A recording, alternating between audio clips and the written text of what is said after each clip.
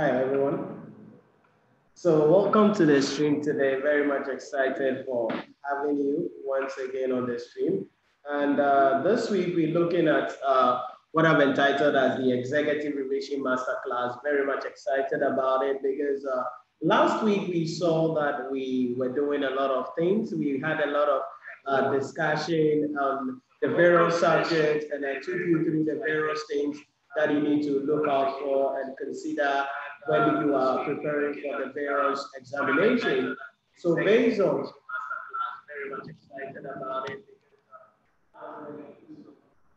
So based on the results that we got and the kind of responses we got last week, I decided that, hey, I'm going to be extending this a little bit to assist you guys to be able to prepare well for the examination. So this week, we are putting this whole week together and we're going to be going through various key aspects of the syllabus that you need to understand under various subjects in various topics. And today we want to look at one of the fundamental topics in management accounting, and that is going to be relevant costing analysis. And so if you have any questions on whatever thing, welcome to the stream. I see you guys joining. Give us a thumbs up on the video. That way we get more engagement.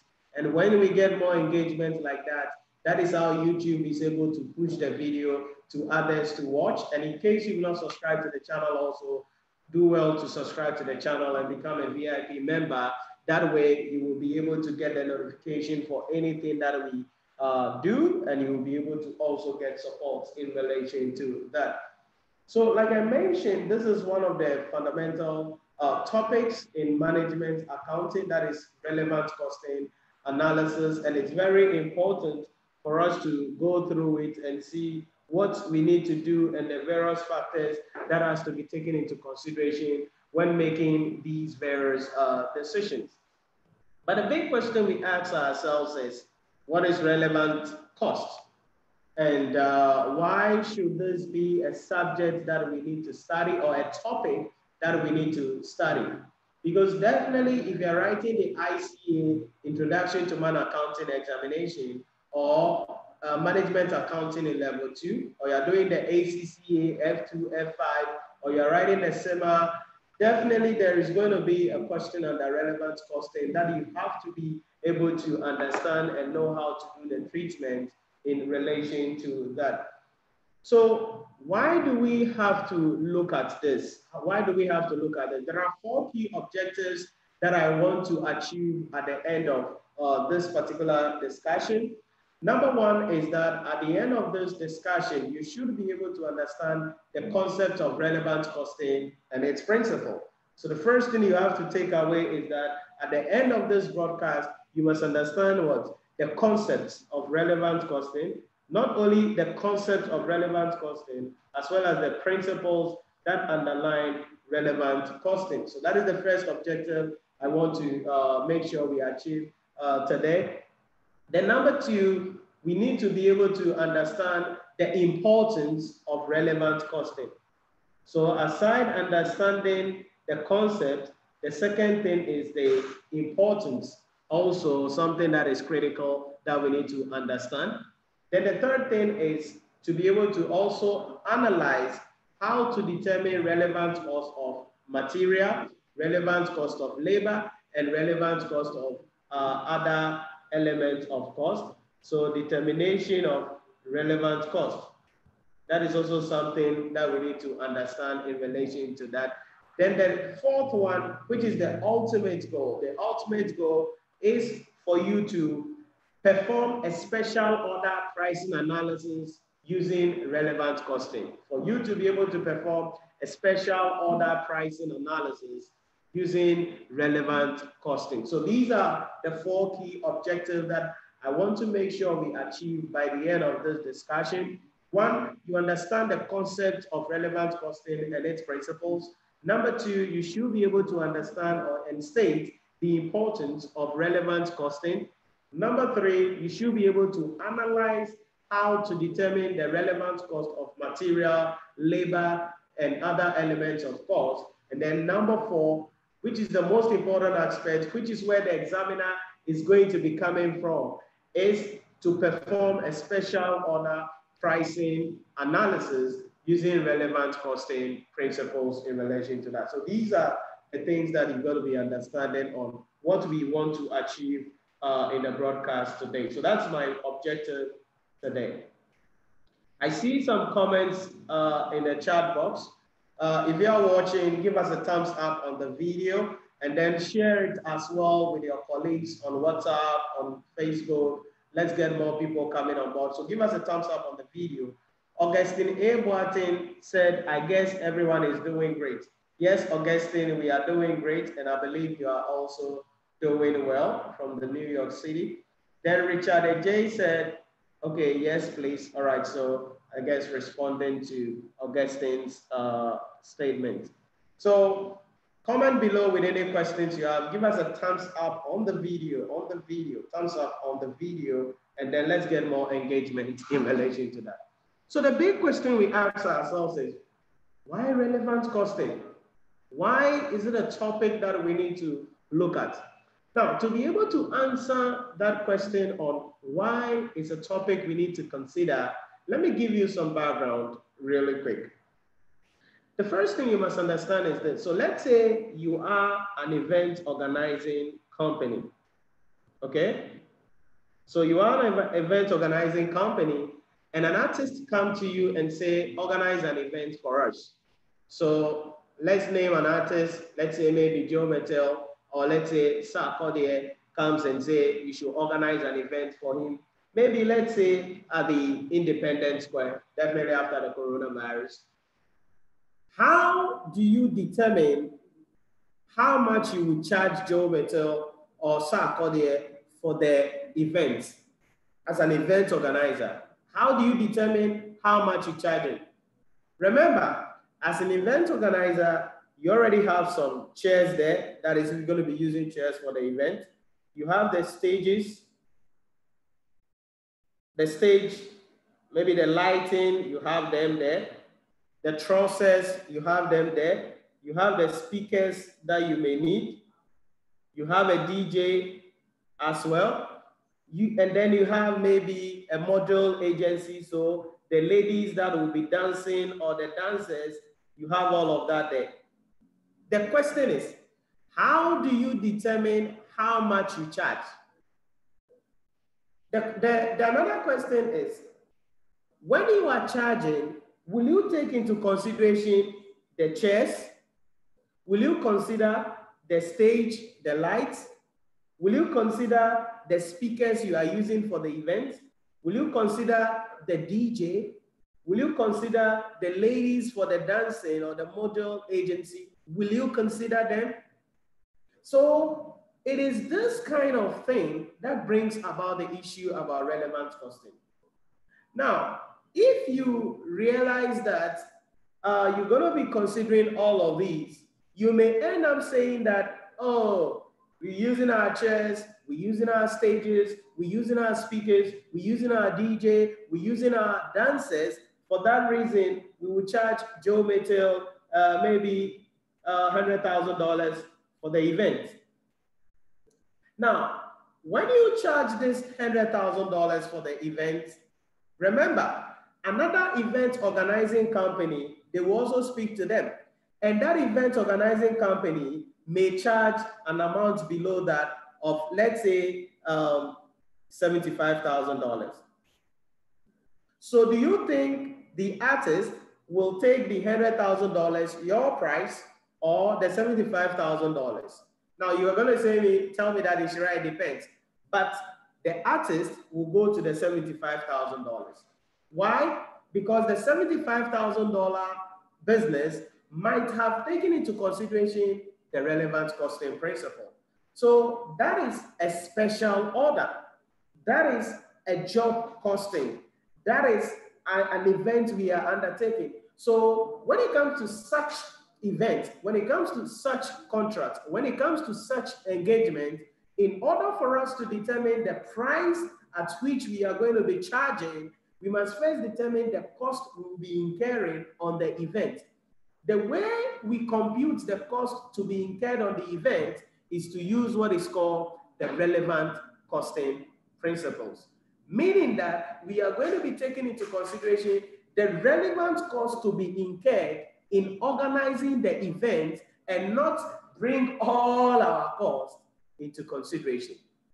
Another thing is, let's say you are a consultant and a company engages you or reaches out to you to do one or two things for them. How do you determine how much you charge the company? Do you charge the company, including your office, your stores, your computers? Do you take all that into consideration? The answer is no, you cannot do that. So in order for you to price at a profit, you must use the relevant costing principle. So if we need to use the relevant costing principle, then the question we ask ourselves is, what is relevant cost? What is relevant cost? In a simple language, we're going to be defining a relevant cost.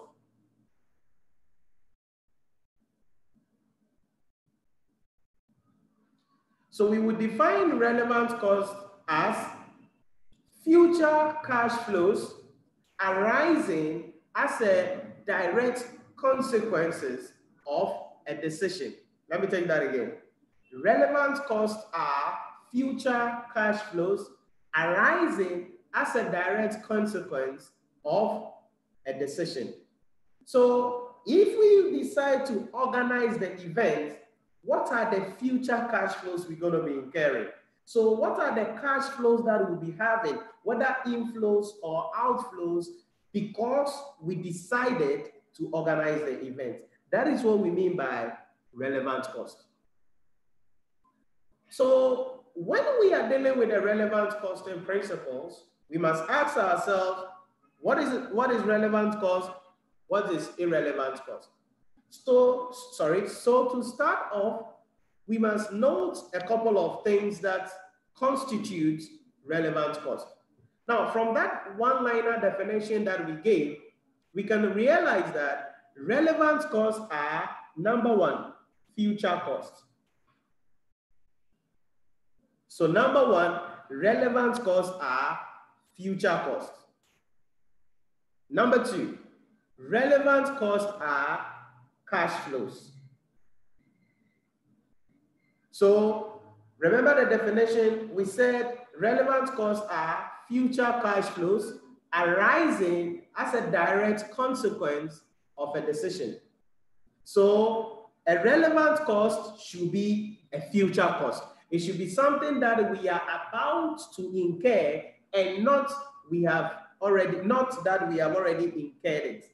So number one, it should be a future cost. Number two, it must be a cash flow, meaning money should be going out or money should be coming in.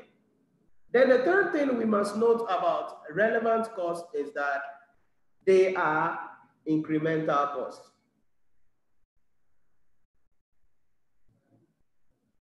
Relevant costs are incremental costs, meaning that they are costs that we are going to be incurring as an additional cost as a consequence of the decision that we are making in relation to that. So starting off the bat, we must know that relevant costs are future costs, relevant costs are cash flows, and then relevant costs are incremental costs. So these are the three core features we can talk about when we discuss or when we are talking about relevant cost.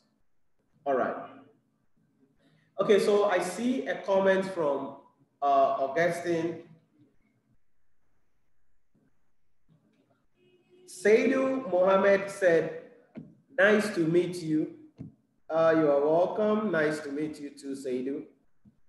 Augustine said, a relevant cost may also be defined as a cost appropriate to specific decision-making by management. Yes, that is true. So a cost appropriate to a specific decision-making by management. So the cost, because of the specific decision that management is making, can also be defined as relevant cost. So if these are the features of relevant cost, then the question we ask ourselves is, what constitutes relevant cost? What constitutes relevant cost? So if we are making the relevant cost decision, if we are making the special order decision, what actually constitutes that particular cost? So let's look at what constitutes relevant cost. Number one is to talk about the issue in relation to variable cost. Variable cost. Now, what are variable costs? Variable costs are usually incurred based on the number of units to produce under the decision and the cost involved, or based on the activities to be undertaken and the cost involved. So if I'm going back to my illustration of the event, then the DJ will be paying is a variable cost. Are you getting the idea? The modules we will be bringing to come and dance is a variable cost. Okay, so any cost we are incurring as a result of the way the thing is done, if he says we should bring in 15 ladies to dance on the stage, that means the variable cost to be paid to the ladies are going to what? Increase. So one of the components of relevant cost is what? Variable cost. That's the starting point. But not only that, the second thing has to do with incremental cost. And I've explained this one already. So these are additional costs that we are incurring as a result of the decision that we are making in relation to that. Then the next thing is avoidable costs. Avoidable costs. So when we talk about avoidable costs, what are we saying? Avoidable costs simply are costs which the entity wouldn't have incurred had it not been for the decision. Avoidable costs are costs that the entity wouldn't have incurred if not for the decision. So for instance, specific fixed cost is an avoidable cost. Now, what is a specific fixed cost? Remember I told you for the event organizing, for example, we already have the stage there. So the cost of the stage is a sunk cost. And we'll look at that in a moment. It's a sunk cost. So we don't consider it when we are determining the cost of the event. I hope you are getting the idea. However, if the stage we have is not big and the artist wants a bigger stage, then we're going to buy another stage as a result of undertaking that event becomes what is called what? The specific fixed cost. I believe you are getting the concept. So those kind of costs, those kind of fixed costs we are incurring because of this decision. Maybe we have cameras already. So the cost of the camera is a sunk cost. We won't consider it. However, the artist said he wants some aerial views in the footage. So we need to go and buy drones. Then the drone that we are buying will become a specific fixed cost, and that is also an avoidable cost, because had it not been for the event, we wouldn't have bought what? We wouldn't have gone for or bought the drone in relation to that. So the third thing is avoidable cost. Then another thing we can talk about, which is my favorite area, which actually tricks students a lot, is what is called the opportunity cost. Opportunity cost. That is the fourth thing, opportunity cost. Now, when we talk about opportunity cost, what do we mean? Opportunity cost simply refers to the cost to be incurred as a result of stopping the production of a product or an activity to undertake a specific decision. I'm going to give you a couple of examples. On the basic level, for those of you who did economics or who know about economics, we say that the opportunity cost is simply the ones forgone in order to attain another. So remember I told you that we have the stage already. We have the chairs already. The apportionment of overheads on the chairs will not be included in determining the relevant cost or determining the cost to be incurred on the product, on the project. However, if we can rent out the chairs and make some money, that means if we use the chairs for this event, we wouldn't be able to rent it out. For that reason, that revenue we are losing by virtue of using the chairs for the event of the artist will become a lost revenue, and that is called an opportunity cost. I hope you are getting the illustration very well. Or maybe the label we have, maybe the DJ we have, it's only one DJ we have, or maybe he's the best DJ we have. And the DJ is booked for an event on that same day that this artist is coming. Now, if the DJ leaves that event that he has booked for earlier before his time, we will pay a penalty of say 10,000 or maybe 1,000 Ghana cedis.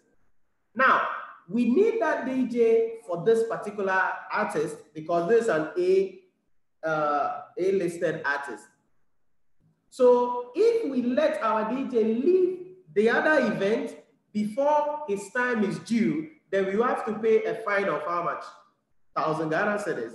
So that 1,000 Ghana cedis we are paying by moving the DJ from the other event to this particular event is called what? Opportunity cost. I hope you are getting the concept here. That's very, very important. So when we talk about what should constitute relevant cost, we are talking about what? The variable cost. We are talking about the incremental cost. We are talking about the avoidable cost. And we are talking about what? The opportunity cost. These are the things that constitute the relevant cost. So when we are making any special order decision, any special order pricing analysis to determine how much cost we are going to be incurring so we can price at a profit, these are the guiding principles. So if you are watching and you have any questions, you know what to do. Comment in the chat box with any questions you have. I'm reading your comments here and I will be replying to all of your comments. And then if you have not given us a thumbs up on the video, come on now, give us a thumbs up on the video. That way it gets more engagement and YouTube will be able to push it to other people as well. And if you have not subscribed to the channel, make sure you subscribe to the channel and hit on the notification bell because every single day, 4:30 p.m., I'll be coming your way like this and I'll be answering your questions and also be lecturing on various aspects. So make sure that you stay connected by subscribing to the channel as well. So if these are the relevant costs, what then are irrelevant costs? And I've given you some of them in relation to that. So let me wipe my notepad.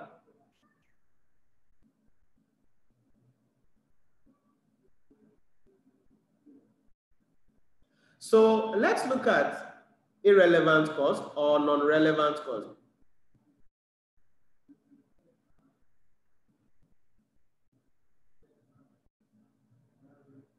So I see a comment from Augustine. He said, so are you simply putting it that it is always the lost value or figure considered as the opportunity cost? Yes, the lost value or figure, but it's not always a lost. That's what I'm telling you. If we are supposed to rent the chairs and we use it for the event, then we can't rent it. So in that case, that lost revenue becomes the opportunity cost. However, if we are moving resources from one project to this specific project, and we are supposed to pay penalty for late delivery or penalty for cancellation, then that penalty or cancellation we are paying also becomes an opportunity cost in relation to that. So Augustine, that is the clarification on that. Okay, Pawili, I see you with a thumbs up in the chat box. Thank you very much. So what constitutes irrelevant costs? I've mentioned them already, but let's go through them. The first one is called sunk cost. Sunk cost. Now, what is a sunk cost? In a simple language, we say that sunk cost is a cost incurred in the past, which does not affect the current decision. So for instance, the historical cost of the chairs we bought is a sunk cost. The stages we bought is a sunk cost.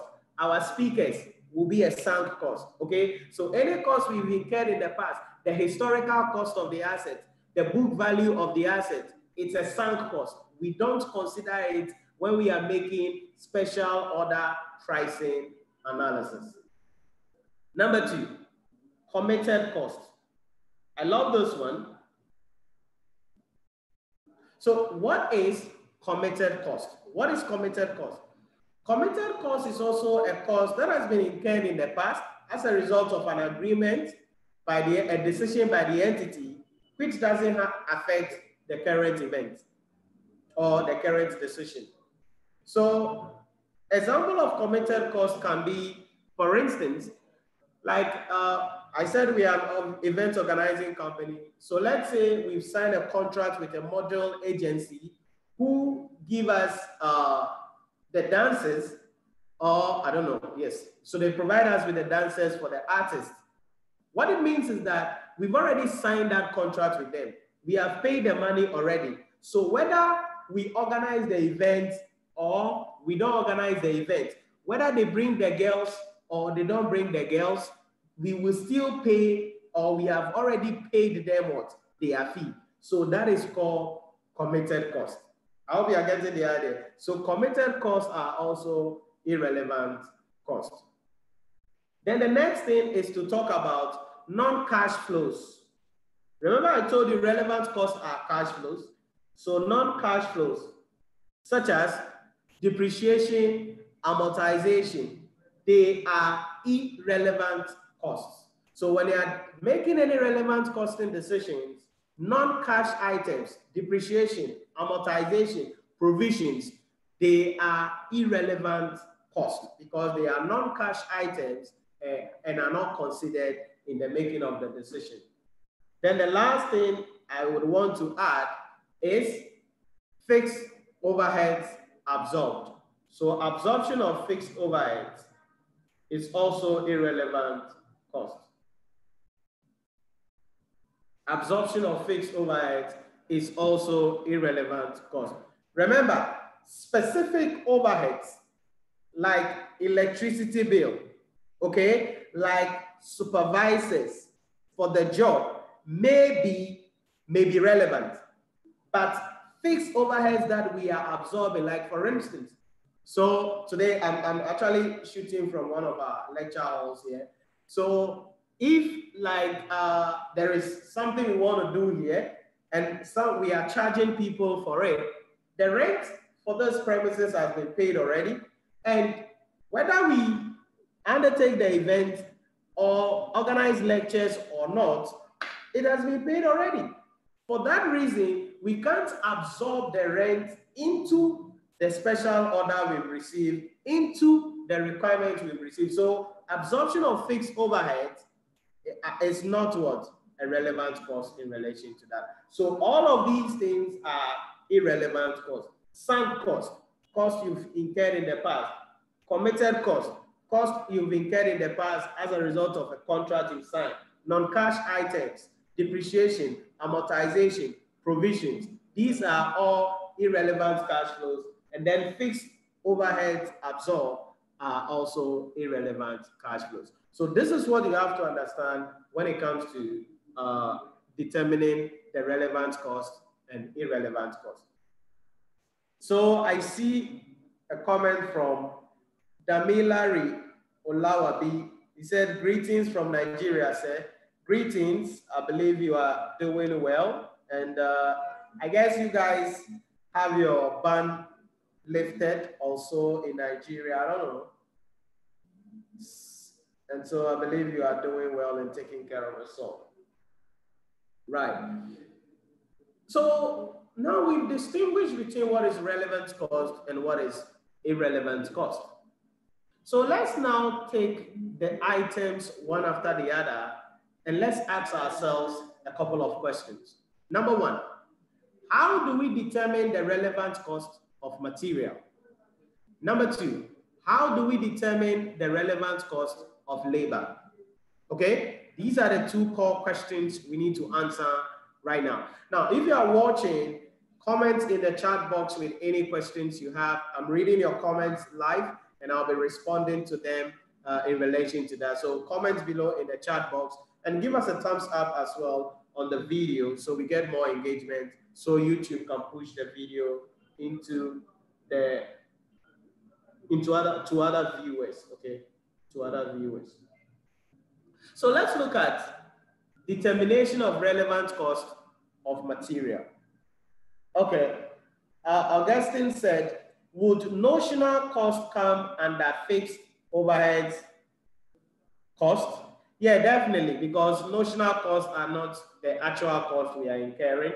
So they will definitely come under, we may not bring them directly under fixed overheads, but notional costs are irrelevant because it's not the real cost we are incurring, it's just a cost that is coming up in relation to that. So we will describe it as an irrelevant cost in relation to that. So let's look at how we determine the relevant cost of material.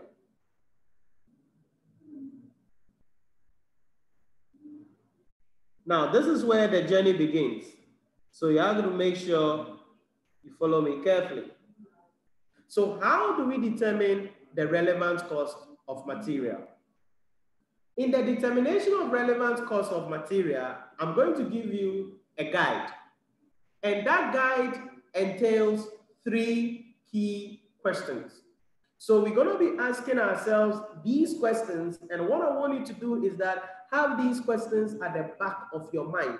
Know them off head. Okay, management accounting, one of the things you must understand is that there are principles, and you can't chew this principle, Baba. Understand the concept. Once you understand the concept, everywhere you go, you will be able to apply it in relation to that.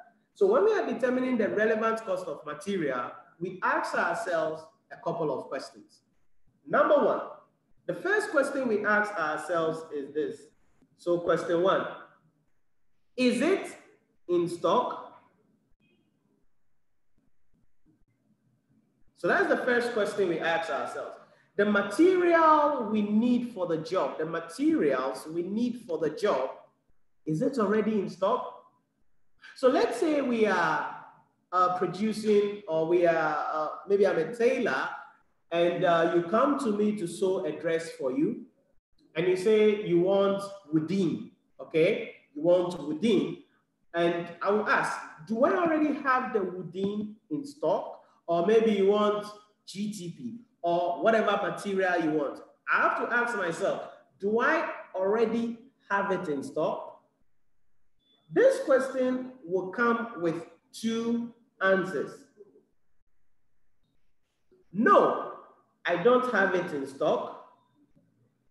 Yes, I have it in stock. Be careful here. Remember I told you we are starting.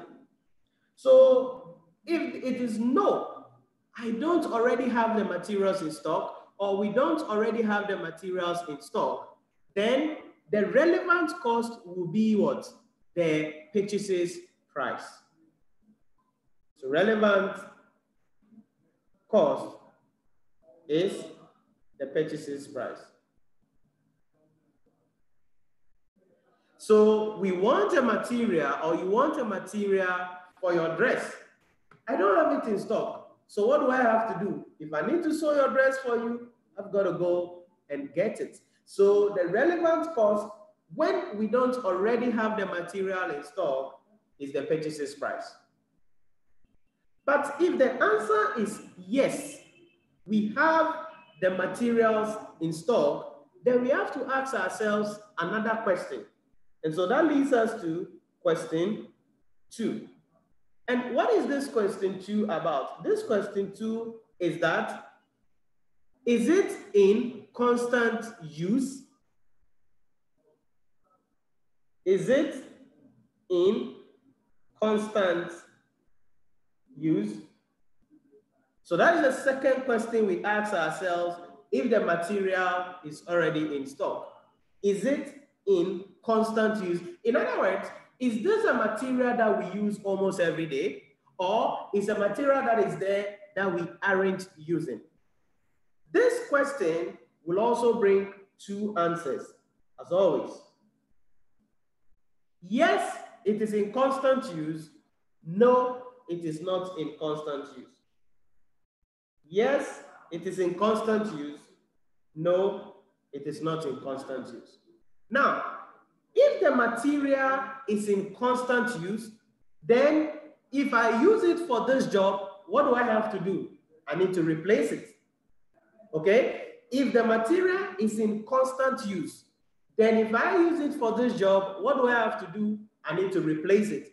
For that reason, if the material is in constant use, then the relevant cost is the replacement cost. So the relevant cost is the replacement cost. So if the material is in stock and it is in constant use, then the relevant cost is what? The replacement cost. Because if I use it for this job, I need to replace it. So let's start over again. When it comes to determination or analyzing the relevant cost of material, the first question we ask ourselves is it in stock? If it is in stock, is it in stock? We can get two answers. Yes, it is in stock. No, it is not in stock. If it is not in stock, then we need to go and buy it for this job. For that reason, the relevant cost is the purchaser's price. But if the answer is yes, it is in stock, we don't end there. What do? We ask ourselves the second question, which is it in constant use? This one also can bring two answers. Yes, it is in constant use. No, it is not in constant use. So if yes, it is in constant use, that means if we use it for this job, what do we have to do? We need to replace it. For that reason, if the material is in constant use, that means the relevant cost is the replacement cost. Very, very important. Now, if the material is not in constant use, that means we are getting a no. It is not in constant use. Then we have to ask ourselves the third and final question.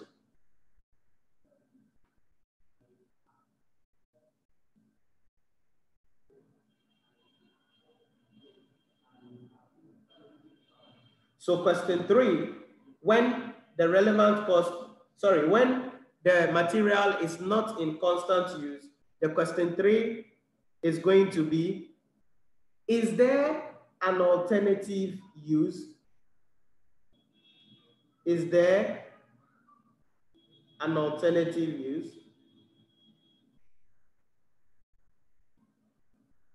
Is there an alternative use? That's the question, the third question we ask. Is there an alternative use? Why is this question important? Because we have stated that the material is not in constant use. Okay, can we use it for something else? Can we use it for something else? If yes, there is an alternative use. So two answers can come here as well. Yes, there is an alternative use.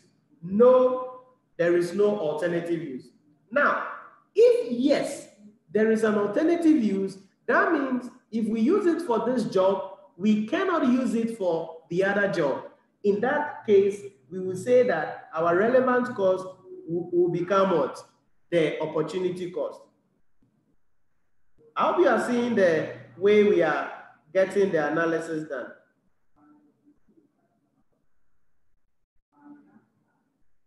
The opportunity cost.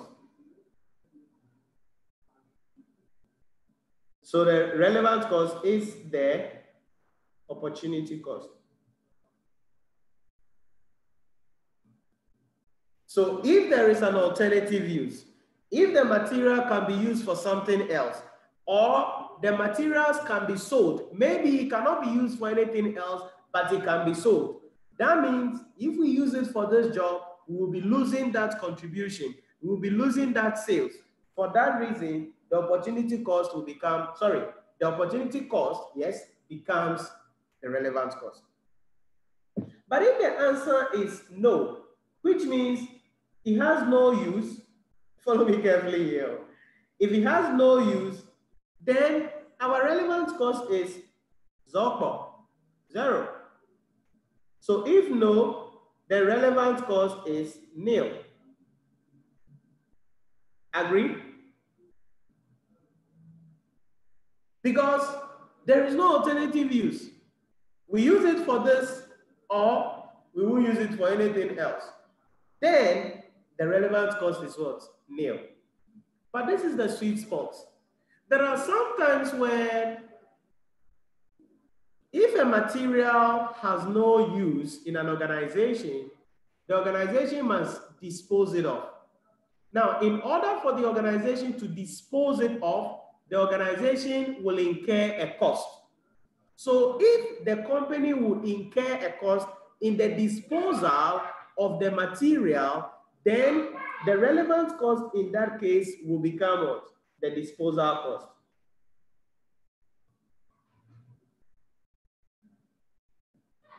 Are you getting the principle here? Very, very important.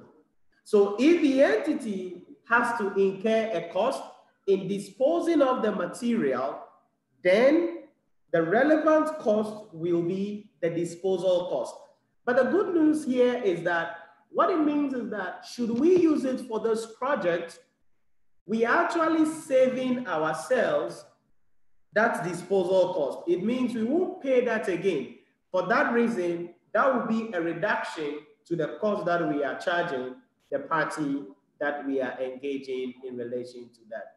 This is the analysis you must have at the back of your mind when dealing with relevant cost of materials. Any questions, please? Put them in the comment box or the chat box, and I'm going to be answering all of them for you. And give us a thumbs up as well on the video. That way we get more engagement on the video as well. So any questions about material or about anything so far, put it in the comment box or the chat box. I'm going to read all your comments for you. I believe you are following the principles very, very well. So that's how we determine the relevant cost of material. So let's go to the brother of material, and that's labor. How do we determine relevant cost of labor? How do we do that? So let's go.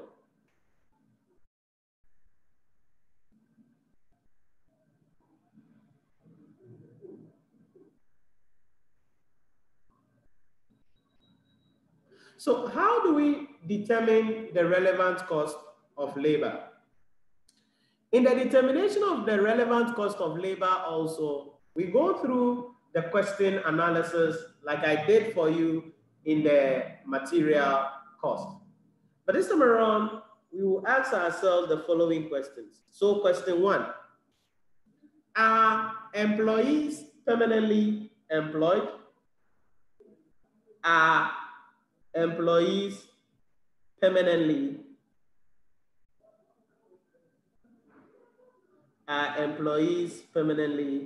employed? So our labor force, the people we need to do this job, are they permanently employed?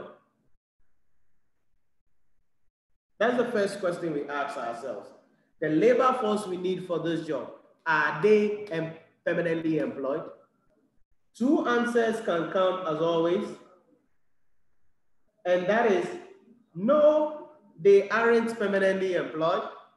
Yes, they are permanently employed. Okay. If no, they aren't permanently employed, that means when we bring them on this job, we got to pay them their hourly rates. True or false? True, right? So if they aren't permanently employed, then our relevant cost is the hourly rate we're going to be paying them.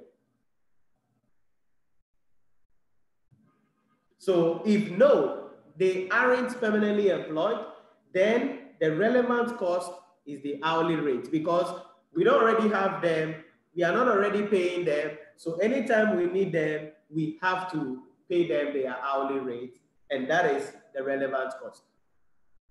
But if the answer is yes, that is our employees or the employees are permanently employed, then we go to the second question and ask ourselves the question number 2. The question number 2 is there an ideal time? Is there an ideal time? I believe you know what is an idle time. Idle time is where labor is being paid and not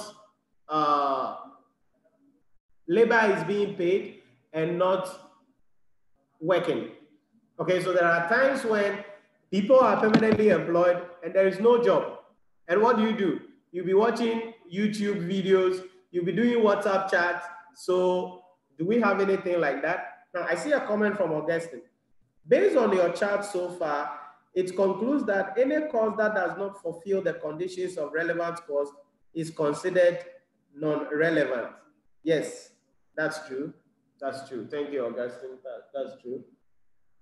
So is there an ideal time? Two answers as always, right? Yes, there is an ideal time. Nope, there is no ideal time. So two answers can always pop up. Yes, there is an ideal time. No, there is no ideal time. Now, if the people are permanently employed and there is an ideal time, that is, there is a time where they are not doing anything, you are already paying them their salaries, then we will say that the relevant cost is what? Nil. That's a good news. So relevant cost is nil. So if labor is permanently employed and there is spare capacity, there is ideal time, then the relevant cost is going to be what? Nil. I hope you are getting the concept here. Because I've already employed you guys. You're on a fixed salary. There is a time you are not doing anything. All you are doing is watching YouTube videos, watching telenovelas, doing WhatsApp and other things. Okay, now that you are not doing anything, you will be doing the new contract. So the relevant cost there, if the ideal time is there, is going to be nil. But there are times where our labor force is fully utilized. It means there is no idle time. So if there is no idle time, then we have to ask ourselves question number 3. So let's go through again. Question number 1, are employees permanently employed? No, they aren't permanently employed. If they aren't permanently employed, then the relevant cost is the hourly rate we pay. Should we employ them? If yes, they are permanently employed, then we ask ourselves the next question. That is there an ideal time? Is there a spare capacity? Or is ideal time available? Yes, there is an ideal time. Yes, there is a spare capacity. In that case, we say that the relevant cost is 0, is nil, because we will not pay anything. These people are already our employees. But if labor is fully utilized, labor is fully occupied, that means ideal time is not available. So there is no ideal time. In that case, we ask ourselves the question number 3, which is the last question. So question number 3, and that is going to be, is overtime possible? So question 3, is overtime possible? Is overtime possible? So that is the third and final question about labor. Is overtime possible? Okay, our employees are fully utilized, isn't it? They don't have a spare time, but can they do overtime? If they can do overtime, yes. So again, 2 answers. Yes, overtime is possible. No, overtime is not possible. So if yes, they can do an overtime, then what is the relevant cost? In that case, our relevant cost will be the basic wage that we're going to be paying them plus the overtime premium. Plus the overtime premium. So they can do overtime. Our workforce, they love us. They love working. So they said, okay, we are supposed to close at 6 p.m. But because of this contract, we are ready to work for an extra 5 hours or 3 hours every day. So overtime is possible. In that case, we will pay them their basic salary based on the hours they are working. Then, because they are working overtime, what do? We pay them an overtime premium. But there are sometimes staff will be exhausted. They will say, hey, Nhyira, we ain't gonna do any overtime for you guys. We are tired. We are not gonna do it. So in that case where overtime is not possible, what is the relevant cost there? So here we have two options. If the overtime is not possible, the first option is that we can directly outsource and bring in new staff to come and do the job. If we outsource, bring in new staff to come and do the job, then the relevant cost will be what? The hourly rates we are paying them. Are you getting the concept? Then the relevant cost will be the hourly rates that we are paying them. So overtime is not possible, but we need to do the job. What do? We employ new people and we are going to be paying them what? The hourly rate. So this one goes back to the very first question, more or less like the people are not employed. So we need to pay them the hourly rate. But the second option is for us to move the employees from an existing job to the new contract. Okay, so movement of the employees from an existing job to a new job. In that case, when we move them from an existing job to the new job, what is going to happen there?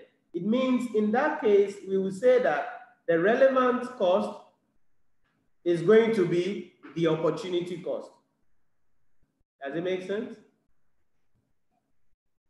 The relevant cost is going to be the opportunity cost. Why is that? Simple.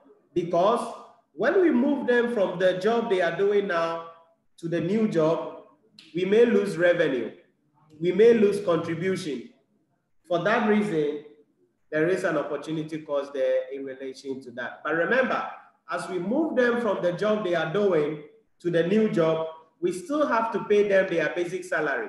So the relevant cost here, being the opportunity cost, actually includes the lost contribution plus their basic salary. The lost contribution plus their basic salary. These are the things that you have to understand when we talk about the issue in relation to identification of relevant cost of material. So comment below with any questions that you have, and I'm going to be answering all of them.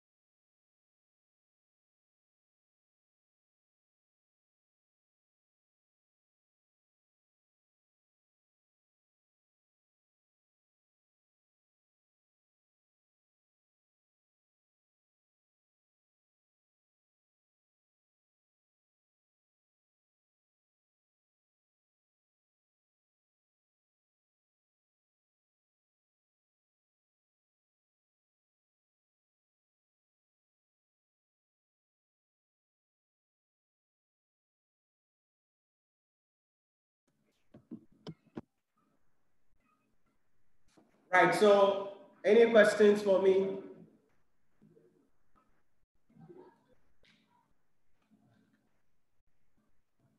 Any questions for me? Put them in the comment box, in the chat box. I'm reading all of your comments and I'll be answering all of them. So I believe you understand the principle on the determination of relevant cost for material and then relevant cost for labor.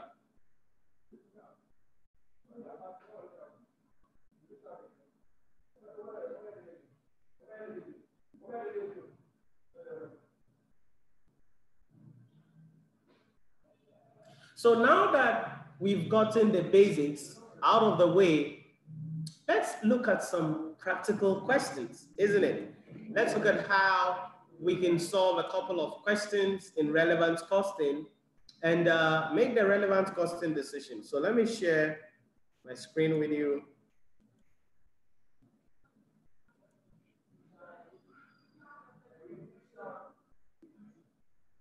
So I could.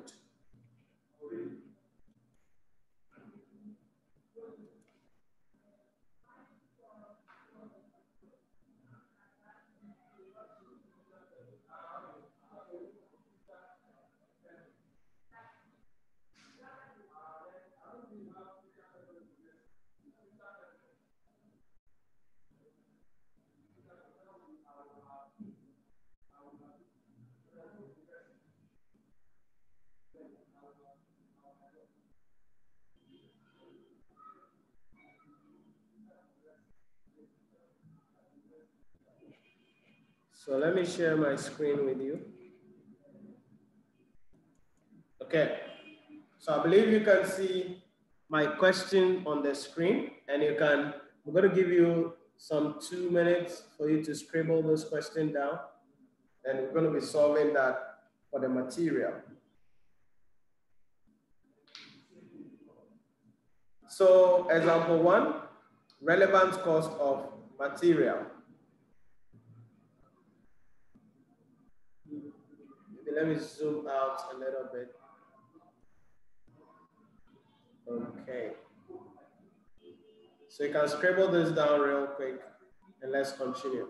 So a company is making a new product which requires several types of material.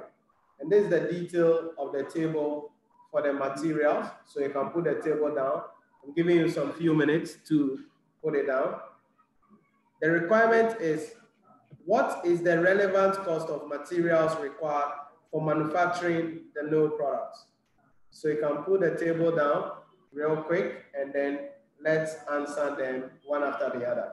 So as you are writing, I'll be reading through it in relation to that. So for material A, now in the table we have 4 columns, and we have the material column, we have the units in inventory, we have the units required. That means the units we need for the job, and then we have the additional information in relation to that.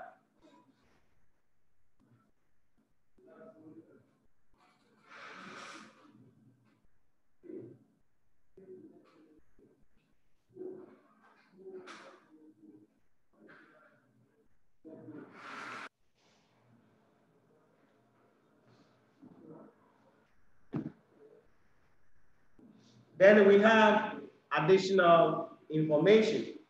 Now, look at material A closely.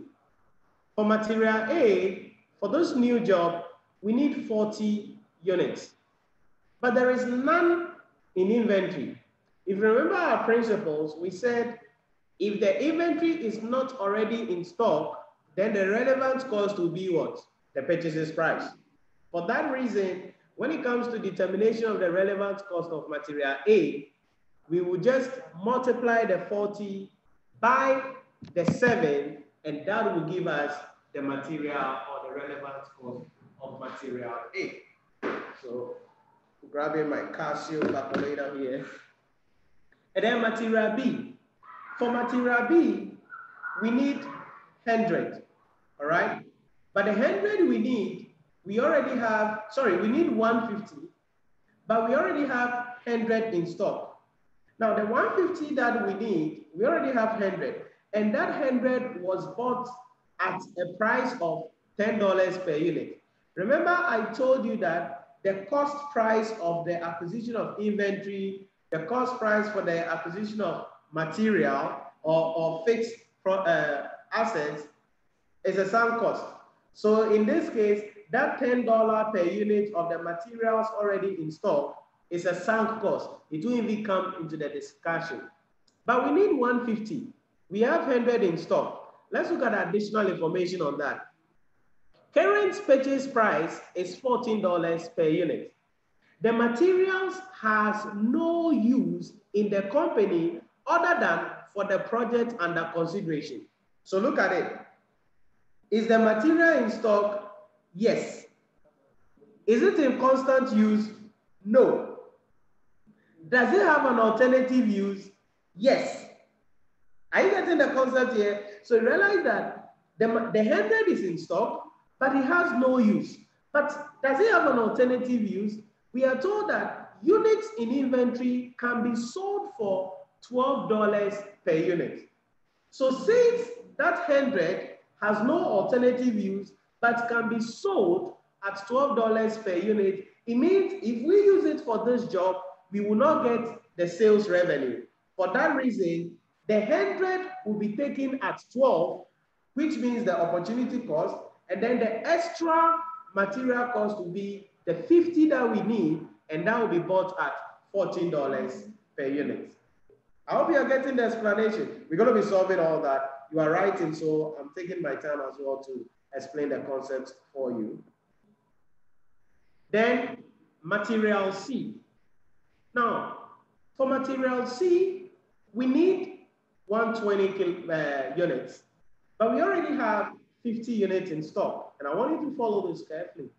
We need 120, but we have 50 in stock. Again, this 50 was bought at $20 per unit. Remember, the price at which the material was bought is a sunk cost. So that $20 per unit, we're not going to be considering it. It's a sunk cost. But let's look at additional information. We are told that current purchase price is $22 per unit. Current purchase price is $22 per unit. The material is regularly used in current manufacturing operations. So, is it in stock? Yes. Is it in constant use? Yes. Now, if the material is in a regular use in current manufacturing operation of the company, then when we use the 50 in inventory, what do we have to do? We must buy it and replace it. So when the materials are in constant use, we say that the relevant cost will be the replacement cost. So that 50, should we use it, we will buy it or we will replace it at $22. Then the extra 70 we need, we will also buy it at $22. So it means technically we are buying the entire 120 at $22 in relation to that. So this is how we determine the relevant cost of these three material. Material A, there was nothing in stock, so the purchases price becomes the relevant cost.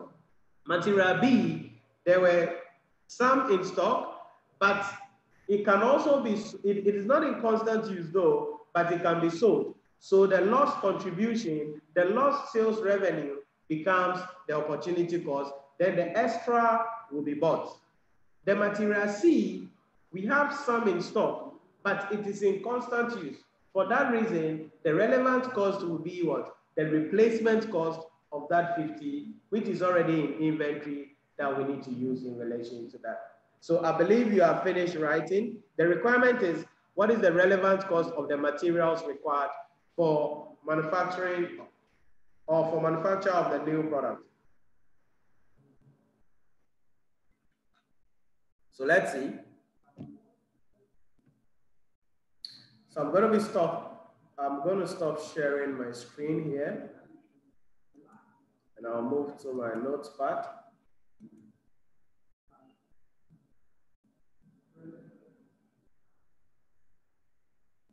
Okay. So question 1, relevant cost of material A. So material A, like we need 40, there is none in inventory. So what do? We buy it outright. So in that case, we say the relevant cost is going to be the 40 units we need at $7 per unit. And that's going to give us 40 by 7, 4, 7, 28, so So that is the relevant cost of material A. Then we come to material B. The material B, we need 150, but we already have 100 in stock. That 100 which is in stock is not in constant use. Doesn't have any use, but that 100 already in stock can be sold for $12 per unit. For that reason, there is an opportunity cost there. So for the material B, the first thing we bring is the lost revenue, so opportunity cost, and that is going to be the 100 in inventory times $12 per unit. Then the extra cost we're going to be incurring, which is the 50, and that one we need to buy it at the current purchases price of $14. So in this case, 100 by 12 will be 12,200, and then 50 by 14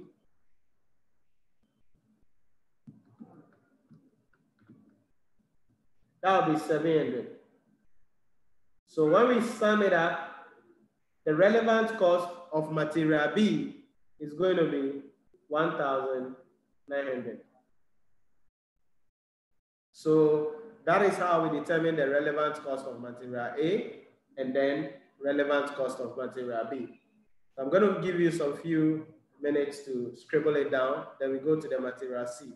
If you have any questions, I see you guys. If you have any questions, put it in the chat box. I'm going to be answering all of them, or put it in the comment box. I'm going to be answering all of them in relation to that. And give us a thumbs up on the video as well, okay? Give us a thumbs up on the video. That way we get more engagement on the video and more people will be able to, YouTube will be able to push it to more people to watch so that we can grow the channel. And if you have not subscribed to the channel also, come on now, hit the subscribe button and then the notification bell so that when I go live like this, you'll be the first person to be notified. And when we do other giveaways as well also, you will be part of it in relation to that. So material cost for A and B. So let's go to the material C. From our question, we saw that when it comes to the material C, we need 120, but there is 50 already in stock.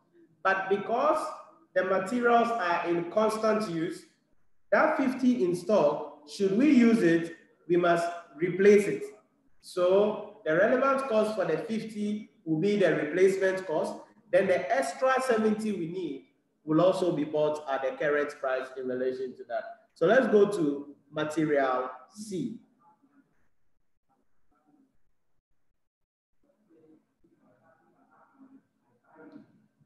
So material C.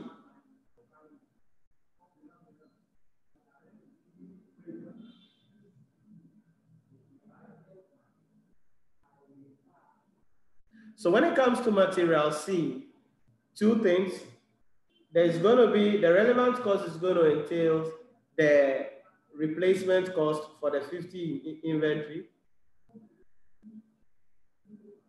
which is going to be the 50 by 22. And then the extra material that we need. And that's going to be 70 also by 22. So 50 by 22, that's the replacement of the one in stock, 1,100. And then 70 by 22, that's 1,540. So when we add it up,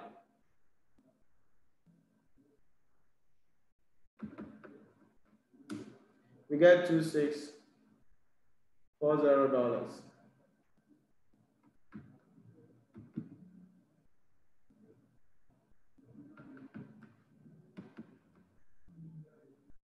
So that is the relevant cost of material in relation to that. Augustine said, please, I'm on the train. I couldn't pick all the questions. Okay. So I will reshare again. Then maybe you can do a screenshot of it, Augustine.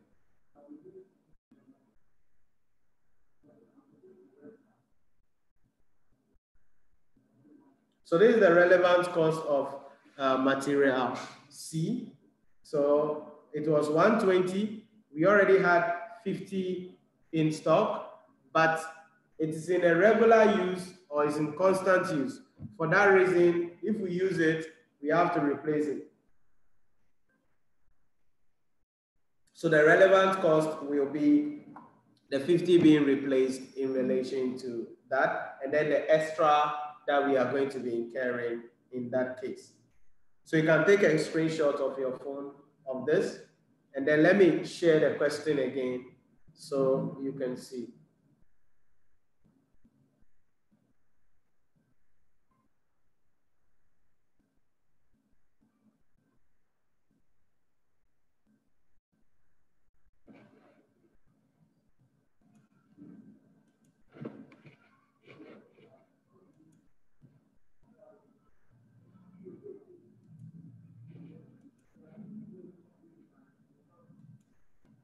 So this is the question again.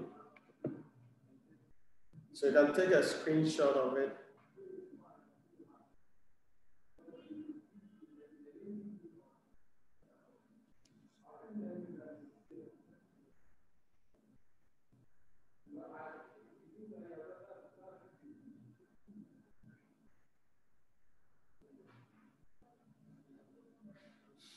All right, so I hope you got it now.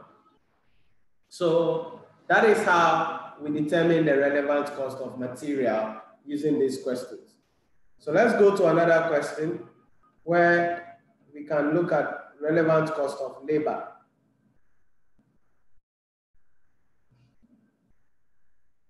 So once you have your phone with you, you can take a snapshot of the screen so that it will be easy on you, then you can write it out later on.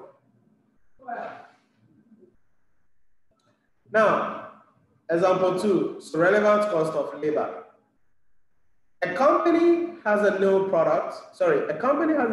project which requires the following 3 types of labor. Okay, so Augustine said, thanks, I got it. All right.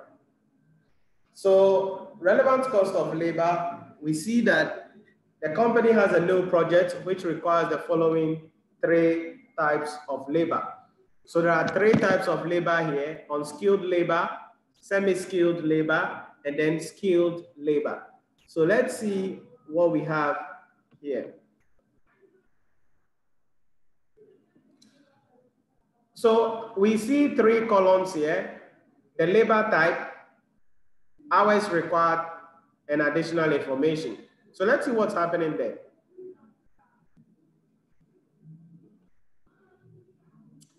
When it comes to the unskilled labor, we are told we need 12,000 hours.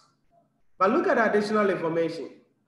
The 12,000 hours paid at $8 per hour, and existing staff are fully utilized. The company will hire new staff to meet this additional demand. So let's get it. When it comes to labor, I told you that we ask ourselves 3 questions. Number 1, are they permanently employed? From this question, yes, they are permanently employed. Is there an ideal time? As we can see, no, there is no ideal time. And I told you that if there is no ideal time, either we can ask our existing staff to do an overtime, or we outsource the job. So as you can see in this question, we are told that our staff are fully utilized, existing staff are fully utilized, and so the company will have to hire. So if we are hiring new staff for this new job, what do? We simply have to pay them at $8 per hour. So when it comes to this unskilled labor, the relevant cost is going to be what? The 12,000 hours multiplied by $8 per hour, because the whole 12,000 hours will be outsourced to the new staff. I hope you are getting the principle. Then next one, semi-skilled. Semi-skilled, very, very important. Semi-skilled. For the semi-skilled, we need 2,000 hours. We need 2,000 hours. So if we need 2,000 hours, it is paid at $12 per hour. That's the additional information.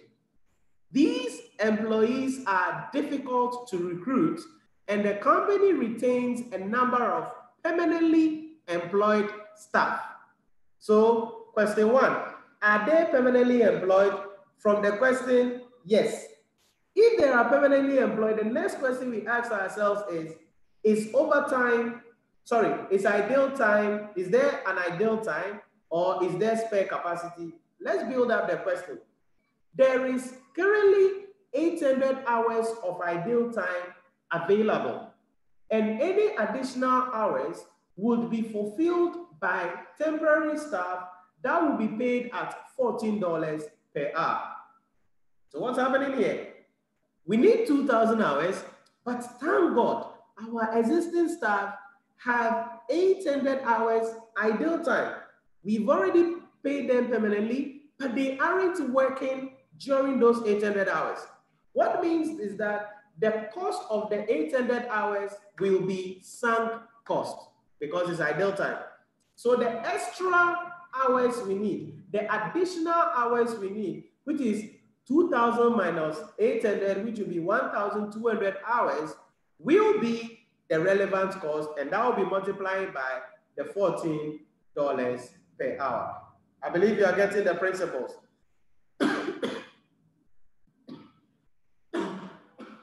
Sorry. Then let's look at the third one, skilled labor. For the skilled labor, we need 8,000 hours. And I want you to be careful about this. You see, one of the things I tell you guys all the time when it comes to management accounting is that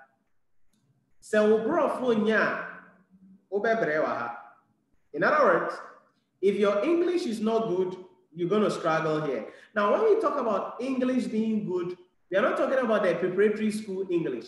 We are talking about management accounting English. Your ability to read the statement and understand what is happening in the statement. So make sure you read through the lines very well. That is why in management accounting examination, F2, F5, or management accounting examination, students fail because they don't read the question properly. So make sure you leave no stone unturned and you read everything well. So let's look at the skilled labor. The reason why I just emphasize that is that the skilled labor has something there that you must understand.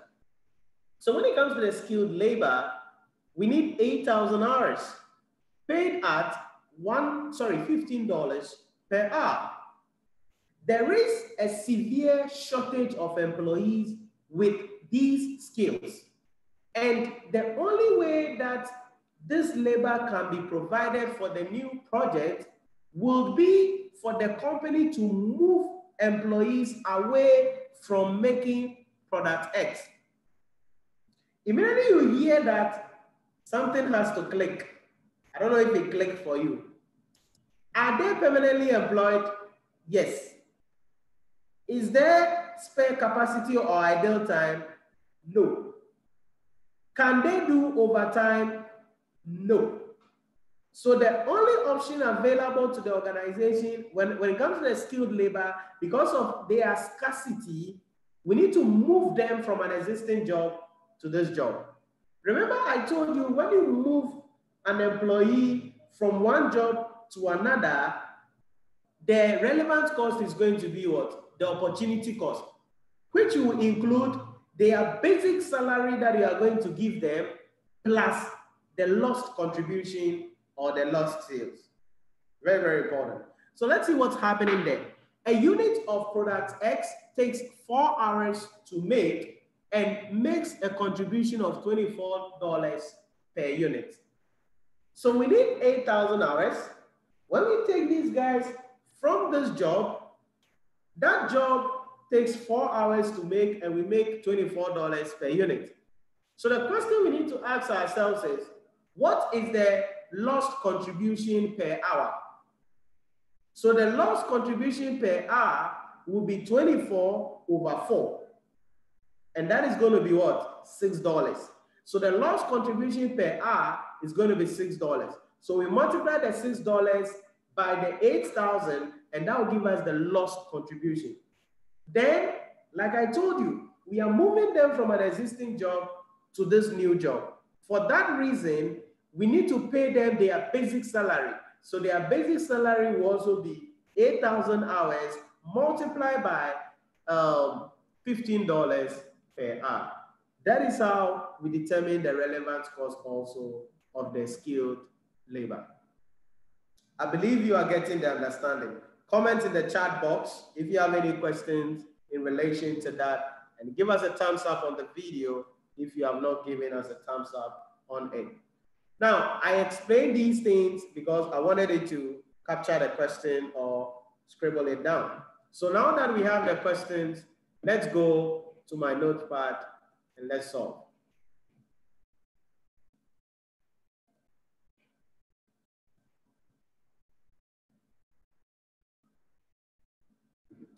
Give me a moment. My Wi-Fi is going low.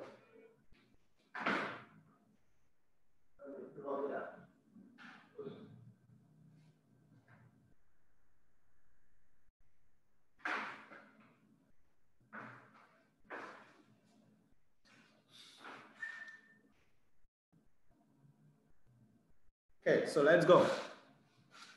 So in our first example on skilled labor, so on skilled labor,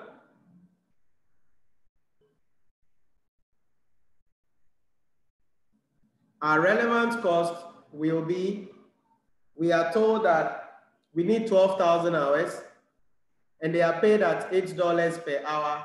Existing staffs are fully utilized, so the company will need to hire new staffs. So when it comes to the unskilled labor, our relevant cost is going to be, we just put it into brackets, the 12,000 hours multiplied by $8 per hour. So 12,864, that's going to be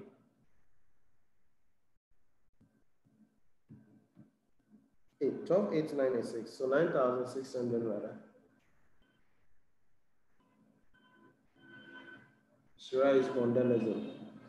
So that is the relevant cost for the unskilled labor, 9,600 in relation. Will it be 9,600 or 96,000? 12,000 by 8, 96,000, not 9,600. So 96,000. So this is the relevant cost for the unskilled labor. Let's come to the semi-skilled.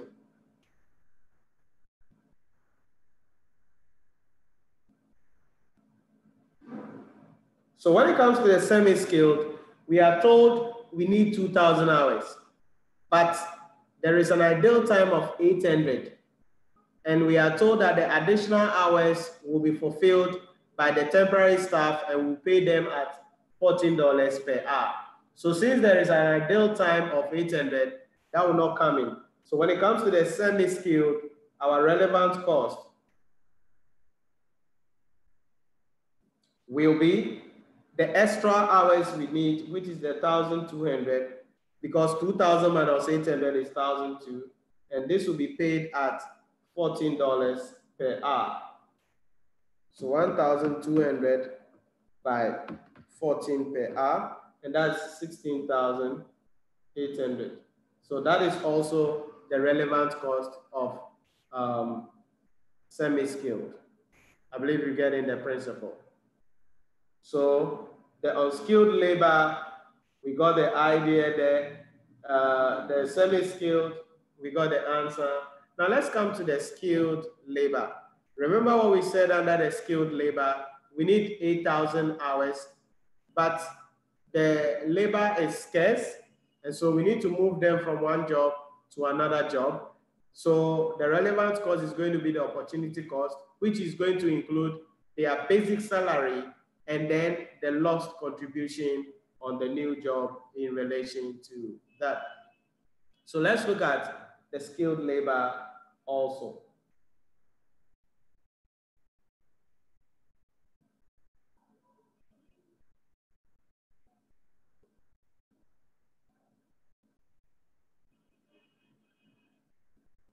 So skilled labor. So before we even go to the computation, let's calculate the lost contribution per hour. Or we can just say contribution per hour. And that's going to be $24 per unit divided by 4 hours.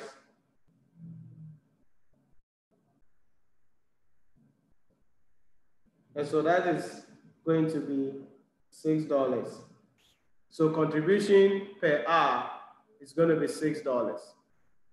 So using that understanding, what do? We bring their basic salary or basic wage, which is going to be 8,000 hours, multiplying the rate of $15, and then we'll bring the lost contribution, which is still 8,000 hours times $6 per hour, because we've calculated the contribution per hour above here as $6 per unit. So now that we have that, we multiply them up to get a relevant cost. So we're going to have 8,000 by 15, and that's going to be 120,000. And then 8,000 by 6, it's 620, 48, okay. So 8,000 by 6, 48,000. So when we add the two up, we're going to get $168,000. And that becomes the relevant cost of the skilled labor.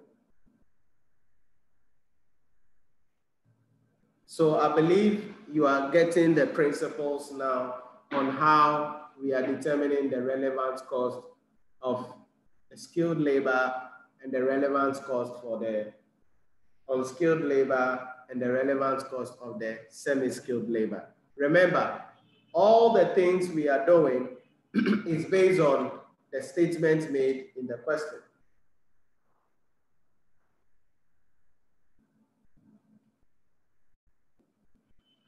So it is the statement made in the question that is guiding us on what we need to do in relation to that.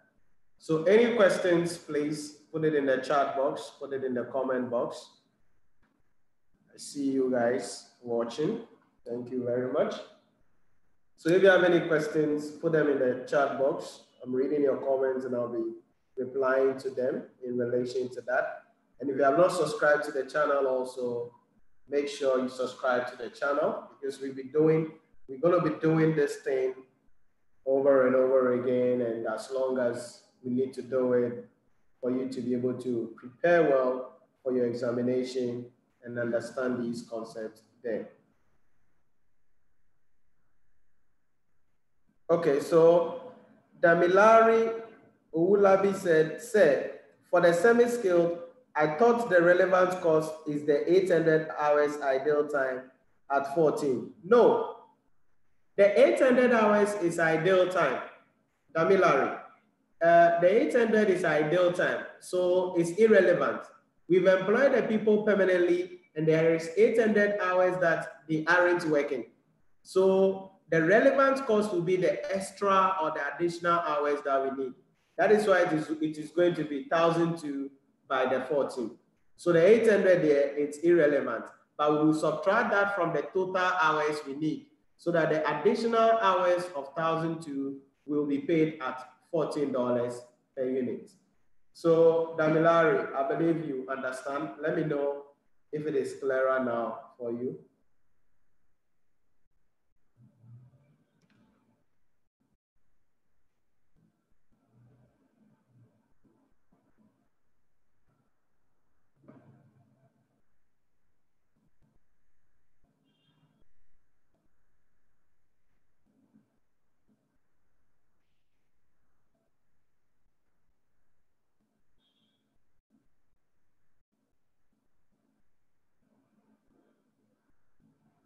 Okay. So let's look at another question, still on the relevant costing analysis or principle. Let's look at another question.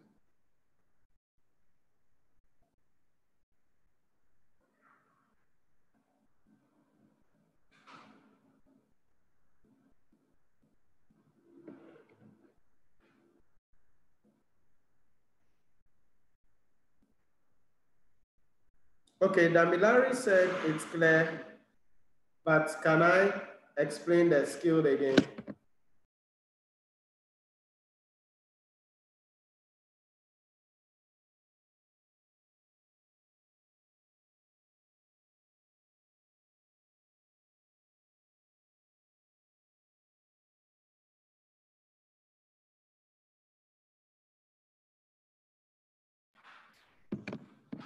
So the skilled labor, what I said was that we need 8,000 hours, all right? Is it 8,000 hours? Let me go there to see. Yeah, 8,000 hours. But this kind of labor is scarce. And so for us to be able to do the job, the new order, we need to move them from an existing work. Now, if you move me from the job that I'm already doing here to another job and you have not permanently employed me, then you have to pay me my basic salary, because if I'm not working, you aren't paying me. For that reason, when we move them from making of product X to this new project, we are going to be paying them what? Their basic salary. So their basic salary will be $15 per hour times the $8,000. However, because we are moving them from an existing job to this project, we are losing a contribution, and we are told that the contribution is $24 per unit. And each unit of product X, it requires 4 hours or need 4 hours. So we calculate the contribution per hour. So the lost contribution per hour, that's going to be the $24 divided by 4, and that gives us $6. Then we multiply that $6 per hour by the number of hours that they will be leaving the product X. And that is, we add the two results, and that gives us the relevant cost in relation to that. So Damilari, let me know if the skill labor is clearer now for you.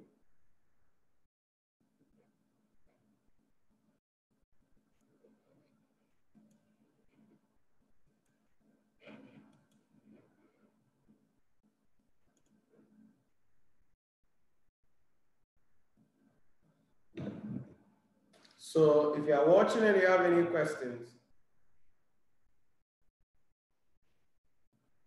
put them in the chat box. I'll be answering all of your questions for you.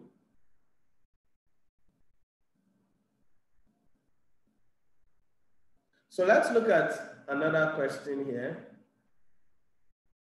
And this one is relevant cost of material. So how do we determine the relevant cost of material? So we are told here that some years ago, a company bought a piece of machinery for $300,000. So a company bought a piece of machinery for $300,000. Remember, the cost at which they bought the machine is a sunk cost. So we are not going to be considering it. I believe it makes sense. So it's a sunk cost. We are not going to be considering it. Then we are told that the net book value of the machine is currently $50,000. Again, the net book value of the machine is also not our concern. So that is also irrelevant when we are making any decision about the machine. Next, the company could spend $100,000 on updating the machine, and the product subsequently made on it could generate a contribution of $150,000. So we can update the machine to incur a cost of $100,000 So that $100,000 is what? An incremental cost. So since it's an incremental cost, since it's a future cost, it is relevant. So the cost to be incurred to upgrade the machine is $100,000. Then we are told that if we upgrade the machine, subsequently, we will generate a contribution of $150,000.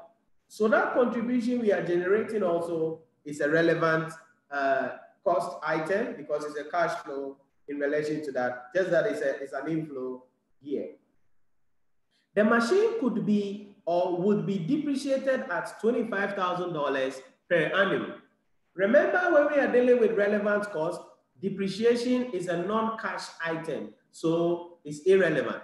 So the historical cost is irrelevant, the net book value is irrelevant, the depreciation is also irrelevant. But we are told that alternatively, if the machine is not updated, the company could sell it now for $75,000. Then look at the requirements of the question. On a relevant cost basis, should the company update and use the machine or sell it now? Should the company update and use the machine or sell it now? So that is the question we are confronted with. And what do we do? So like I told you, the historical cost of $300,000, irrelevant. We won't consider it. The net book value of $50,000, irrelevant. We won't consider it. The depreciation every year, $25,000, irrelevant. We will not consider it. However, we are told there are two choices here that a company can make. The first choice is that they can upgrade the machine. Now, the cost of upgrade, we are told, is what? $100,000. So that is a relevant cost. Then we are told when they upgrade, they will make a revenue or a contribution of $150,000. So we need to get the net benefit if the machine is upgraded. Now, the net benefit if the machine is upgraded will be the contribution minus the cost to be incurred. So 150,000 minus 100,000. So the net benefit is going to be what? 50,000. But we are told that should the entity decide not to upgrade, it can sell the machine right now at 75,000. So the question here is, should they sell the machine now and get $75,000 or upgrade the machine, incurring a cost of $100,000 and making a contribution of $150,000, giving a net benefit of $50,000? If you see, you realize that when we sell it, we will get $75,000, but when we upgrade, we are getting a net benefit of $50,000. For that reason, the higher, the better. Hence, the company should sell the machine right now and make a $75,000 in relation to that. This is how we answer this question. So let's put the pieces together on my notepad.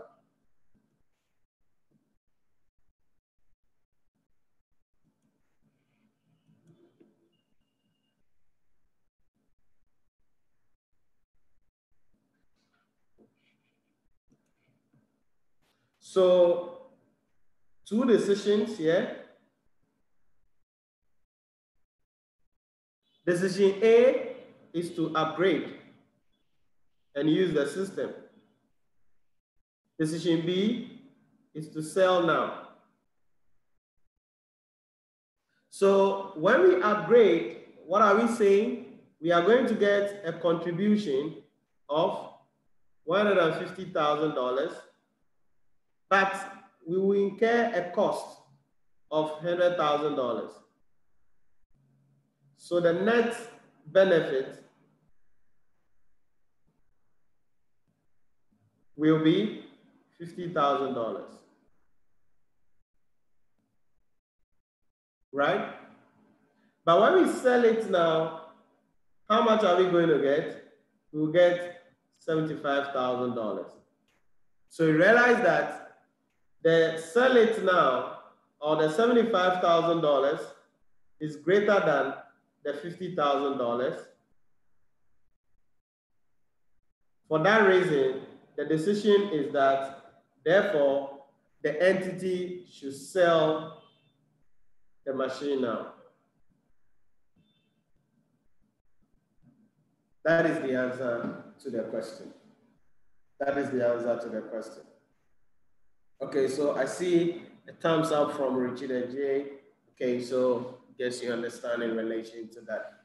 So this is how we determine the relevant cost of the material, sorry, the machinery. Remember, the price at which we bought it some time ago is irrelevant. It's a sunk cost.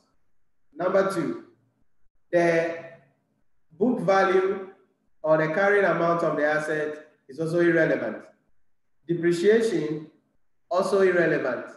So the relevant issue will be the future contribution we're going to be having, 150,000, the cost to be incurred on the upgrade, 100,000, and then if we decide to sell it right now. So as we can see, should we sell it now, we are making 75,000. Should we upgrade, we are making a net benefit of 50,000. So if I were you or you were me, what will you do? You would sell it now, because when you sell it now, you make $75,000. This is the concept about relevant costing analysis in relation to that. So any questions, please put them in the chat box or the comment box for me. If you have any questions, I'm going to be answering all of your questions for you.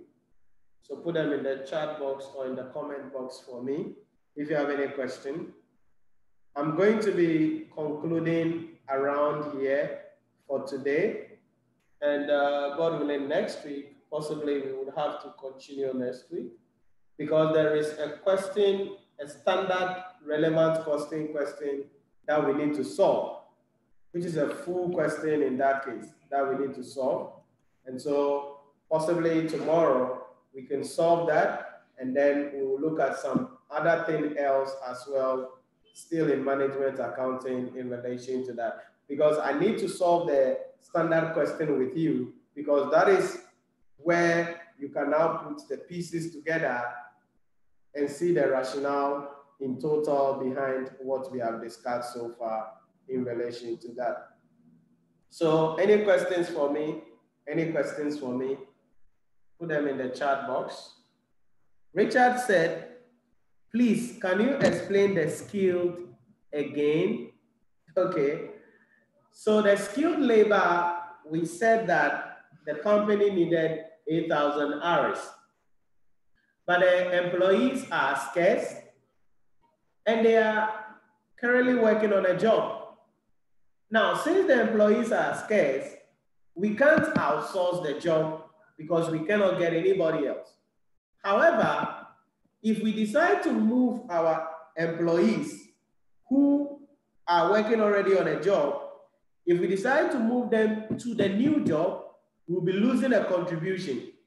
And the product X that they are producing requires 4 hours per unit to make. If we bring them to this job, we'll be losing $24 per unit. So the question is, what is the lost contribution per hour? So the lost contribution per hour, it's going to be, okay, I guess Richard said, thanks, got it. All right, all right, all right. So I just have to stop explaining then. Any questions, any questions, any questions? Relevant costing analysis, very, very critical topic in relation to that. Possibly, like I mentioned, tomorrow we would have to continue with this and then look at the standard question that we have to look at in relation to this particular topic in relation to that, and then maybe touch on something else in that case. So if you are watching comment below with any questions you have for me. And I will be signing out around here any moment from now in relation to that. Okay, Rubin Blonya said, "Sir, good evening. I asked a question above." Okay, let me see, Rubin.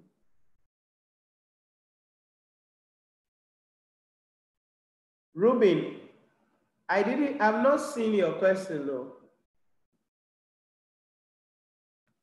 Can you retype, because I don't think you entered it, because there is no question here from you apart from what I just read. So Ruben, please retype the question for me.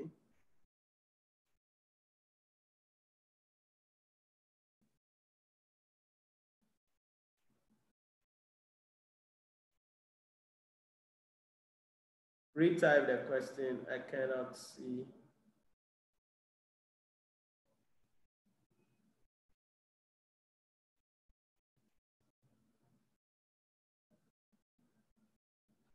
Okay, so Charles Brainer said, "Thank you so much, sir. It's a pleasure, Charles. It's a pleasure."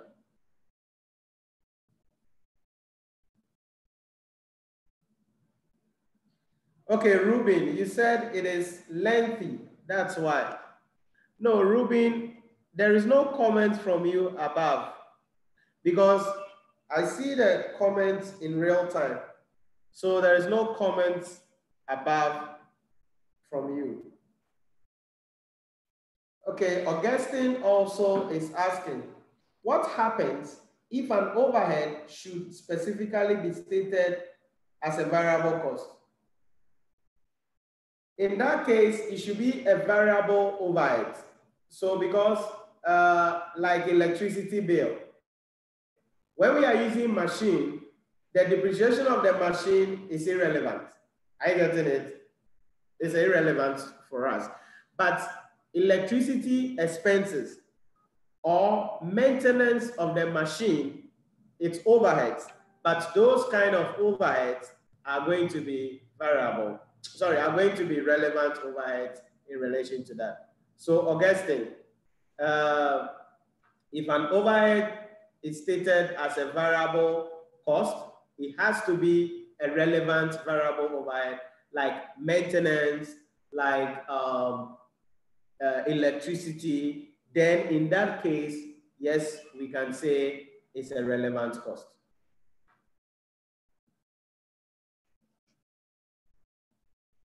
Ruben, I don't know if you are retyping your question, because like I said, I didn't see your question.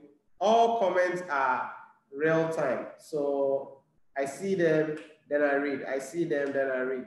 So I didn't see any comment from you above. So I don't know if you are retyping. If you can retype it, then I'll answer it for you in relation to that.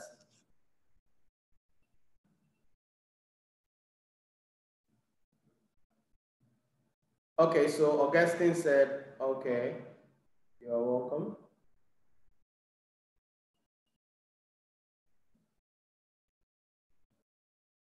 Any other questions for those of you who are on Zoom? Sorry, no one is on Zoom today. For those of you who are watching with me here, any other questions, you put in a chat box. Rubin Blonya, I don't know if you are typing your question so that I can wait a little for you. So I answer that question. Because if not, you may not get the principle well.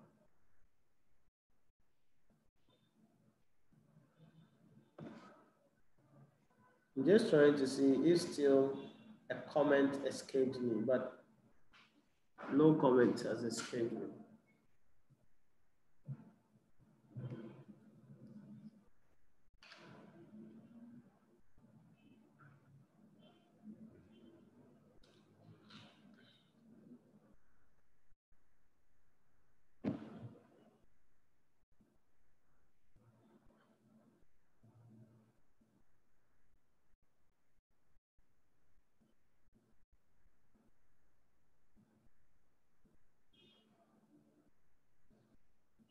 Okay, so Rubin Blonya said, I will retype. I thought you were retyping all this while. Okay, I'm waiting for you.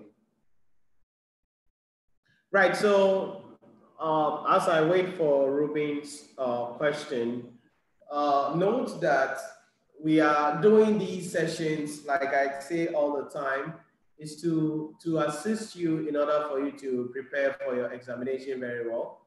And last week, it's because of the responses that we had.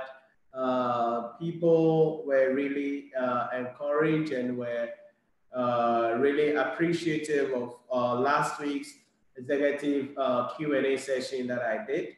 And it's been based on that. That's why I decided that we would also continue with that session or with those sessions this week. But this is an executive revision masterclass. So I'm going to be taking the key topics, the key areas of various subjects, and then spend time on it and explain the principles and the concepts under each of them in relation to that. And today we've looked at relevant costing. The possibility of you seeing that in the exam hall is really, really something high. So you gotta make sure you understand the principles in relation to that. And also, like I say all the time, management accounting requires reading the question carefully. So you've got to make sure you pay attention to the details and read the question carefully. Okay, so I see Ruben question back now. And then Augustine also said, does the principle as applied on the book value of the machine be applied on inventories too? Yes, that is why the sunk cost, that is the price at which we bought the inventory some time ago, is irrelevant. Okay, so any book value or revalued amount of the inventory or whatever it is a sunk cost.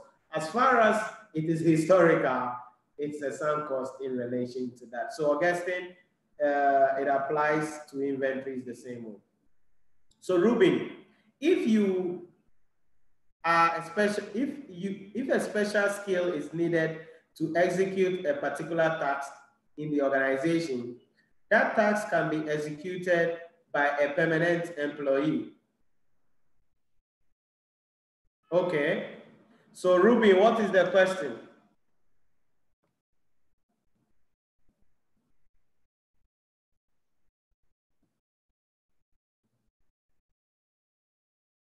So Ruby, what is the question?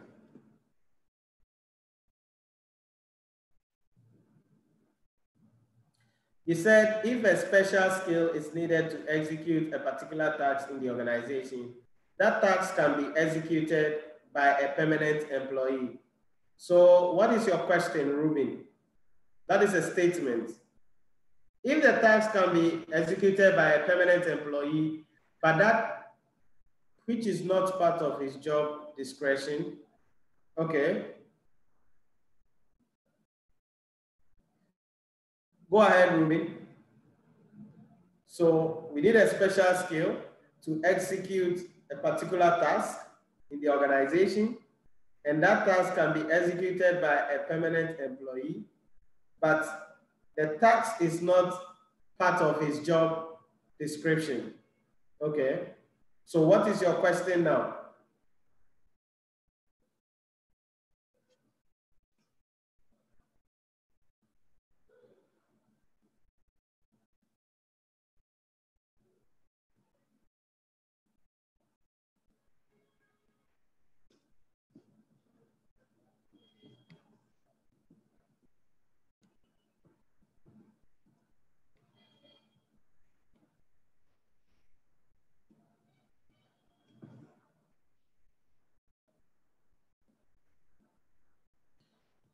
Okay, so I see a comment from Richard Ajay said, please, which day are we meeting again and time? Richard, definitely tomorrow we are going to be meeting. The time is still, how do we call it? 4:30 p.m. So it's still 4:30 p.m. So tomorrow we'll be meeting again. And throughout the week, we'll be meeting.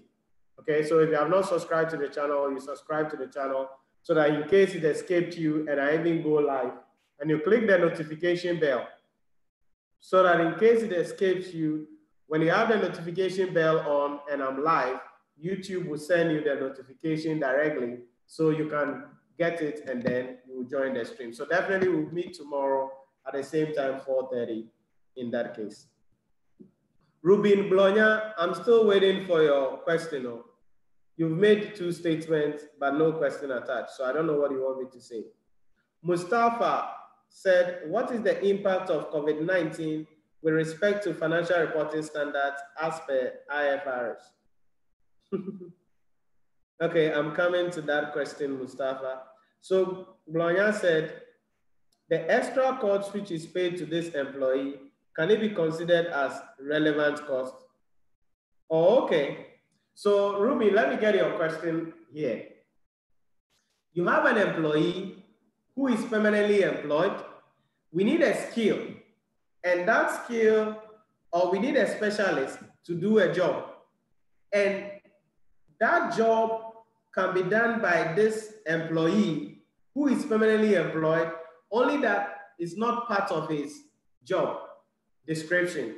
So yes, it's more or less like we are engaging a consultant. So if he is not doing that out of his spare time, then it will be a relevant cost. But if he has a spare time and out of his spare time, he is using it to do this job, then definitely it is going to be relevant. I believe you get an explanation, Ruben. So yes, he is permanently employed. It is not part of his job description. But if he is doing the new job out of leisure time or out of ideal time or spare capacity on his existing job, then it is irrelevant. The money we will pay him is going to be irrelevant. But if he is fully occupied on his job and he is doing the new contract as an extra work, in that case, that money will give him will be a relevant cost in relation to that.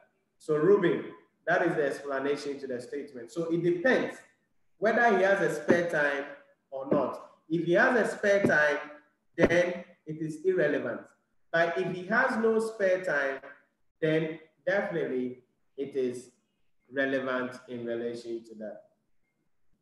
So Mustafa said, what is the impact of COVID-19 with respect to financial reporting standards as per IFRS?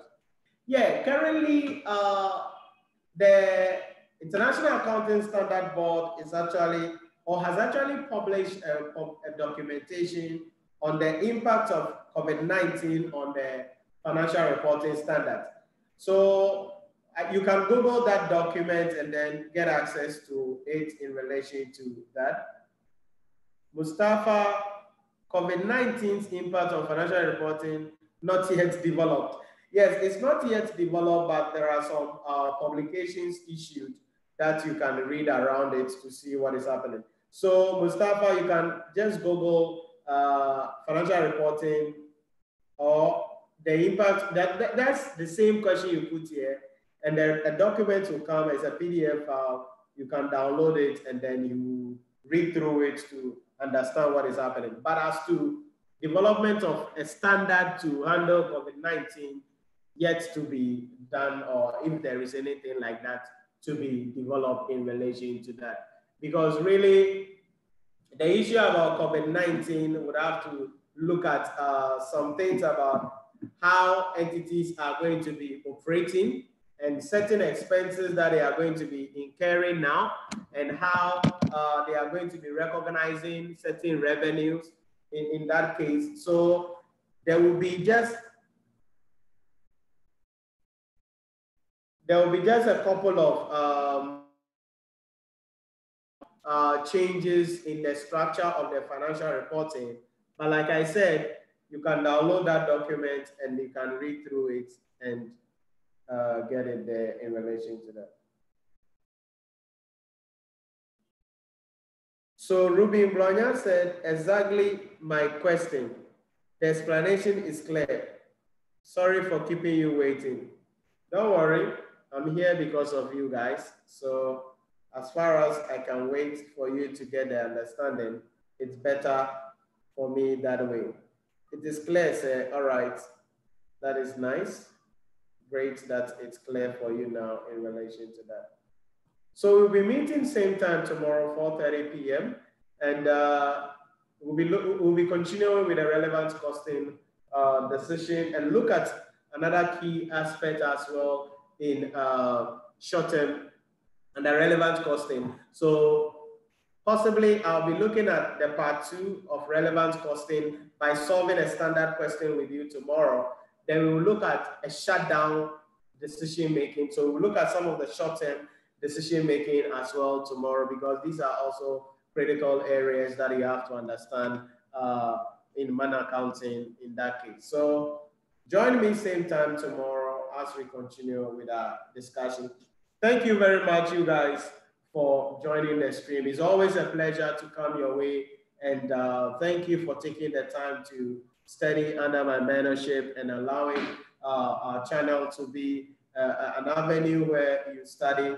We don't take it lightly at all for you guys taking time and then joining the stream. So Augustine, Richard, Seidu, Pawili, Damilari, Charles, Ruben, Mustafa, and all of you guys, I'm very grateful that you take time to always watch and also share the video with others and share the channel with your colleagues and your friends. We want to reach as much people as possible because, like I always say, my objective is to be able to provide the assistance to you guys. I didn't get that assistance, but I made a commitment, and I've made that commitment that I want to provide that assistance for you guys in relation to that. So let's share the content, let's share the channel to other people so that we invite them to also benefit from what we are doing. So together we can help as many as we can, so we can get many people passing their exams, excelling, and taking their life to the next level. If I'm successful, you are successful, your friends are also successful, it will reduce the burden that you'll be having as an individual, and that will take your life to the next level in relation to that. So Ruben Blonya said, I'm okay now. So the key point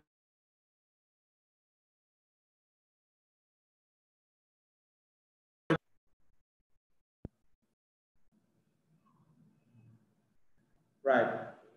So that is it about that. Thank you very much. And I'm going to see you same time tomorrow, 4:30 p.m. as we continue with our discussion. Like I said, if you have not subscribed to the channel, subscribe to the channel and click on the notification bell icon and select all notifications. That way, when I go live, you'll be the first person to be notified so that you can join the stream and study under my mentorship in relation to that. So thank you very much, and I'll see you same time tomorrow.